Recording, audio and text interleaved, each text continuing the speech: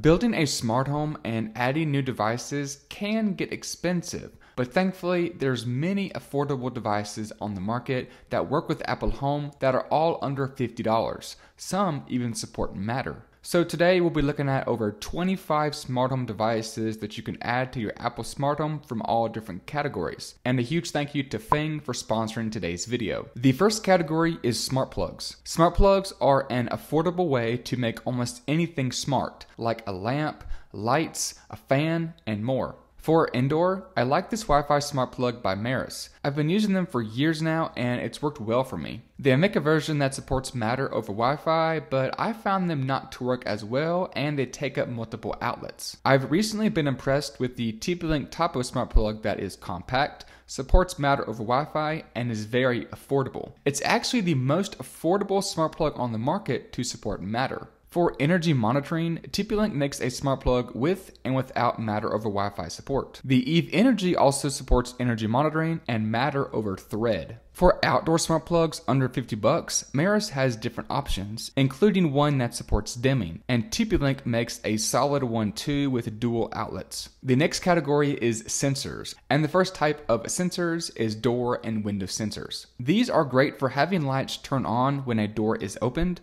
or on a window to control the AC whenever it's opened or closed, or even using them outside on a back gate. More on this in a minute. Aqara makes one of the best and most affordable contact sensors on the market. They're compact, have a 2-year battery life, and can send you an alert if a door or window has been left open for a certain period of time. It works over Zigbee, so it does require an Aqara hub, which does drive up the cost a little bit if you don't already have one of Aqara's hubs. There are door and window sensors that don't require a separate hub and support Matter over Thread, including the new model by Aqara, one by Tuo, and one by Eve. They do require a Thread border router, which if you're using them in Apple Home is either a supported Apple TV, HomePod, or HomePod Mini. Each of these contact sensors can also be used outside with a weatherproof enclosure. And this leads us to bonus accessory number 1 of 7 in this video. I like this 3D printed enclosure from Printspire Designs. They're not sponsoring this video. It comes in different colors and is available for all major brands. I've been using 2 Aqara contact sensors outside for months now, and they work great in the rain,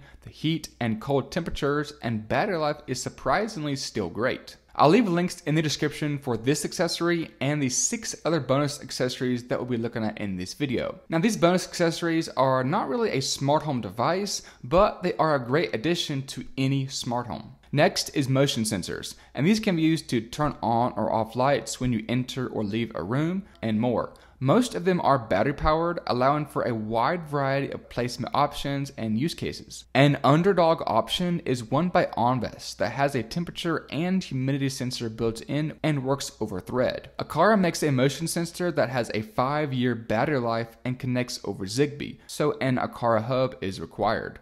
This one by Third Reality supports Matter over Wi-Fi and is unique because it has a built-in light on top as well as a motion sensor, though it can only be plugged into an outlet and does not use batteries. The Eve Motion is water resistant, so it can work indoors and outdoors, opening up the door to even more use cases, like automatically turning on lights on a porch when you arrive home at night, and the Eve Motion supports Matter over Thread. Leak sensors are great for being alerted of a water leak under a sink, in a bathroom, or washer, and for under $50, there's really only 2 options. There's one by Maris that is rather large, potentially limiting where you can place it at, but it does have a built-in alarm, works over Wi-Fi, and does require a Maris hub. The other one is by Aqara that is smaller, works over Zigbee using an Aqara hub, and is the one I personally use because it's affordable and works together with my other Aqara devices. Cameras are great for keeping an eye on a front porch, pets, or using as a baby monitor, and there's many options available for under $50. For indoor, the ones by Eufy, both fixed and pan and tilt, are the most affordable option that supports HomeKit secure video, 24/7 local recording, and has great video quality. Cameras by Topo, both the fixed and pan and tilt version, has a physical privacy button for covering the lens, supports HomeKit secure video, 24/7 recording, as well as various sound detections. They're around the $50 price mark, but they often go on sale. Aqara makes some great cameras too, but they are a little bit over the $50 price range. Currently, all outdoor cameras are over $50, but Aqara is soon releasing an outdoor camera. No word on pricing yet. Now, I personally use the cameras by Eufy for watching my dogs when I'm away from home, and I use one in my daughter's bedroom that doubles as a baby monitor during the night. When it comes to native Apple Home smart locks, there's no indoor or outdoor option that's under $50. The closest one is the Secura HK1 by Holomark that works over Thread. They also make these cool little tags called Holo tags that come in black and white, which is bonus accessory 2 of 7 in this video. They work with Apple's Find My, and you can attach them to things like headphones, keys, luggage, and more. You can receive an alert if an item is left behind and use Apple Maps to navigate to it. It does not support precision finding that you would get with Apple's official AirTags, but it is a good budget alternative to Apple's AirTags. If you have a garage, the Maris garage door opener is great for automatically having your garage door open whenever you get home. You can see if it's open or closed from the Apple Home app, receive an alert if it's left open, and ask Siri to open or close your garage, or even use CarPlay to control it. It works over Wi-Fi, no hub is needed, and they even make one that supports up to 3 garage doors. Speaking of Wi-Fi, bonus accessory number 3 of 7 in this video is a free app called Fing, who is sponsoring today's video. Fing gives you the ability to do a full network scan of either a home or business network to see all of the devices that are currently connected to your network via Ethernet or via wireless. With this information, you're able to see what's connected to your network, control internet access for each device, along with various tools you can use to improve the strength and security of your network. Now, one great tool we can use is called vulnerability checks to see if you have any open ports on your router, a common way for hackers to get inside your network. You can run these checks manually or schedule them to run automatically in the background every day or every few days and receive a report about the security of your network. These security checks are available on the Fing app for all mobile devices, including iOS and Android, as well as a feature-rich desktop app for Windows and Mac with more features than you'd find on the mobile app for an all-time monitoring solution. Fing is a great tool to have in your smart home toolkit for protecting your smart home and keeping your devices secure. And they offer 3 different plans to manage your network. By using my link down in the description below, you'll get a 25% discount for 6 months off their monthly premium plan. And a huge thank you to Fing for sponsoring today's video. Now let's look at our next category of smart home devices that are under $50, smart lighting, starting with smart bulbs. Smart bulbs are fun to use and can really add a pop of color to any room as ambient lighting. For smart bulbs, there's many options available that's under $50, including this Wi-Fi one by LifeX. I like it because it's actually smaller than other bulbs, allowing it to fit into tighter spaces, where a regular sized bulb would not fit. For Matter supported smart bulbs, there's actually many on the market. The most affordable option is one by Topo. It supports power loss recovery, has great colors, and is one of the brightest on the market that works over Wi-Fi. Nanoleaf is another popular choice as well, with extra bright whites, has lots of fun lighting effects, especially if you have other Nanoleaf lights or use a desktop computer, and works over Thread. Wiz is another good option that has a space sense feature that can automatically turn on supported Wiz bulbs whenever you walk into a room. And they support various sizes of bulbs if you have different sized light fixtures in your home. I'm personally a huge fan of Philips Hue lights since they work well, but they are very pricey, often costing about $50 for a color bulb, and does require a Philips Hue bridge to work with Apple Home. But I must say they are rock solid. If you do use Philips Hue bulbs, then Lutron makes the perfect accessory for Hue lights, their Aurora dimmer switch, which is bonus accessory 4 of 7 in this video. The switch goes right over your existing light switch and no wiring is required, and locks the light in an always on position, so you don't have to worry about somebody accidentally turning off their lights and going offline.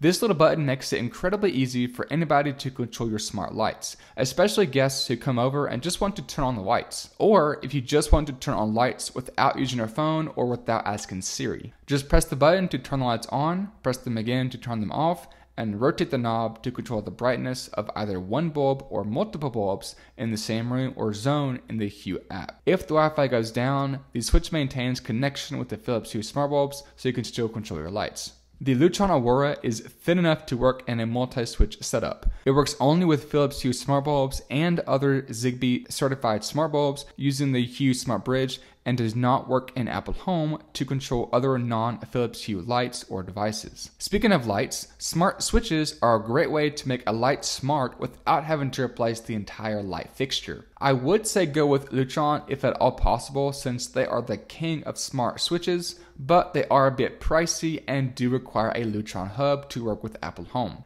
Thankfully, there are some more affordable smart switches that do not require a hub, and some even support Matter. Meris makes a wide range of switch styles, such as a single pole, a dimmer, a fan-like combo, and a three-way switch. But a neutral wire is required for all of them, and they work over Wi-Fi and does not support Matter. TP-Link makes a single pole that requires a neutral wire, as well as their Topo line that also supports dimming and requires a neutral wire. Now, if you don't have a neutral wire, Aqara makes a smart switch with a single or double rocker that has energy monitoring.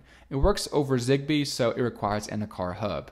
I use a few of these Aqara switches in my smart home, and they were great and are an affordable alternative to Lutron, though they don't support dimming like some Lutron switches do, if that's a feature that you may want or may need. Next up is light strips, and these are great for ambient lighting in a room and could also be used as a status indicator in automations. A super bright light strip is one by Topo that is addressable, so multiple colors can be painted on the light strip at once, though these effects cannot be saved to Apple Home. Onvis makes an addressable light strip called the K1 Chameleon that is also addressable, but these effects can be synced to Apple Home as a scene. It connects over Wi-Fi and does not require a hub. For a Matter light strip under $50, Nanoleaf makes one that supports thread that has lots of lighting effects and good colors, but it is not addressable, so the light strip can only be one color at a time. Another good option for a Matter light strip is the Aqara T1. It's addressable and colors are nice and bright, and your designs can also be synced to the Home app as a scene. Now, what makes Aqara unique is that it's a Zigbee repeater, so it can help extend the Zigbee range to other Aqara devices nearby. However, an Aqara hub is required. I use the Aqara light strip above my bed frame as ambient lighting to help my wife and I fall asleep at night.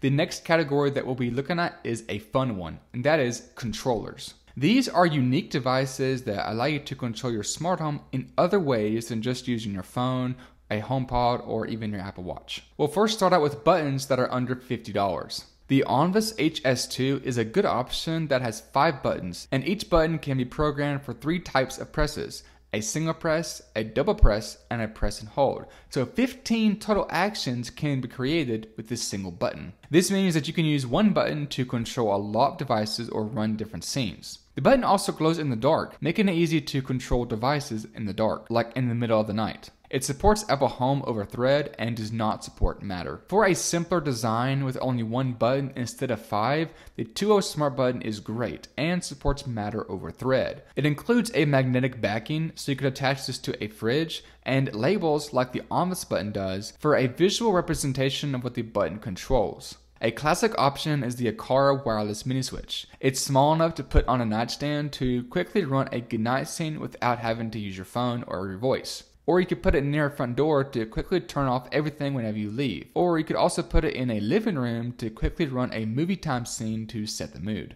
It's personally one of my favorite Apple Home devices. It works over Zigbee, so it does require an Aqara hub. The mini switch is rated for indoor use only, but it can be used outside by using bonus accessory number 5 of 7 in this video, which is a waterproof enclosure by again Prince-inspired designs, and this allows you to use the mini switch to control your indoor and your outdoor devices, like outdoor lights, sprinkler system, use the button as a doorbell, and more. Not only does this button keep the enclosure protected from outdoor elements, but you also get full functionality with the button, and all 3 types of button presses will work while keeping water out. Another unique device for controlling your smart home is the Aqara T1 Cube. It has 7 customizable gestures that are supported in the Aqara app, though only rotating to a specific side is supported in the Apple Home app. Now, you could use the cube for basic tasks like running scenes or controlling an individual device like a light or playing music on a HomePod. But you could also use it in more advanced automations like having Siri announce a custom message on a HomePod if a door is left open. It works over Zigbee, so again, an Aqara hub is required. While on the topic of controlling devices, Another thing that you can use is called NFC tags, which is bonus accessory number 6 of 7 in this video. They can be used to not only control your smart home, like enabling privacy mode on a camera, but they could also be used to control settings on your phone or run Siri shortcuts like turning on an Apple TV and automatically opening up an app. NFC tags are very affordable and come in small packs. For monitoring air quality, Maris makes an affordable humidifier that comes in different colors with a humidifier and light exposed to Apple Home, as well as VocaLink that has a larger water tank. Aqara also makes a temperature and humidity sensor and a TVOC sensor that measures air quality in a room as well as the temperature and the humidity. And these can be used in automations to automatically turn on a fan in a room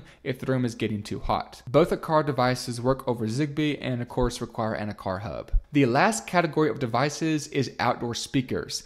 And there's no outdoor speakers that work with Apple Home that are under $50. Apple's HomePod Mini is $100. But if you already have a HomePod, then you can use bonus accessory number 7, the last accessory in this video, the Mission battery base, to make your HomePod Mini completely portable. This allows you to be able to stream music from your phone to your HomePod Mini, even without an internet connection. You can use the Mission battery base in places like in a bathroom to listen to music while showering, outside while reading a book, or maybe at a friend's house for a party. There's actually more accessories available for the HomePod Mini that most people don't realize actually exist and can actually make the HomePod Mini more useful. And this video right here talks about those accessories. Thank you so much for watching this video, and I'll see y'all in the next one.